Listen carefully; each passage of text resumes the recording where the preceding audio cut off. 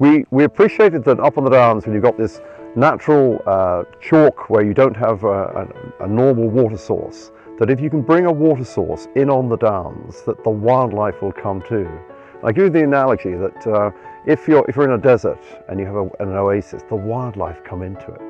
And we've proved that too. We were doing this up on the downs anyway, but we appreciated that by bringing water in and then connecting it through wildlife corridors, putting in corridors of tusky grass, and we even planted juniper and gorse up here, believe it or not. But the wildlife can then pass along this corridor.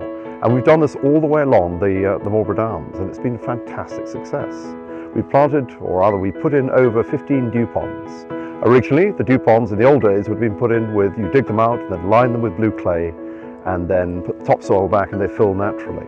More recently, we've been using a pond liner, and Trevor Tibbets has been doing that for us. This is one that we've done about 3 weeks ago. It was finished, and as you can see, we've had quite a lot of rain and there's water in it already. They take approximately 1.5 seasons to fill out through natural rainfall. We use a butyl liner and we cover them with soil afterwards. It looks a bit tatty at the moment, but you know, in 6 months' time you can come up here in the summer and there'll be dragonflies flying around, those big dragonflies flying around the ponds, and it's amazing where the wildlife comes from in just 6 months. It really is.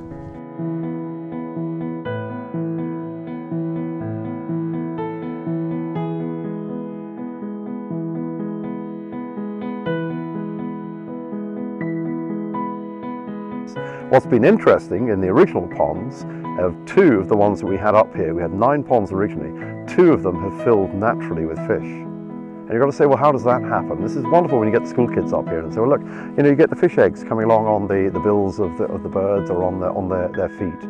And this is nature. And if you can work and you educate people and say, this is how it works, what an opportunity. Bring in the water, and that has made a huge difference up here, without a doubt. And it's also, it's something that'll be here forever.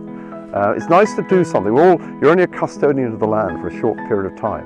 And if you can pass it on in a better state than you received it, if you can put a water source in alongside mainstream agriculture, what have we done? We've taken out half an acre around here, not a great deal, but in terms of what it's doing for wildlife, that has been truly fantastic.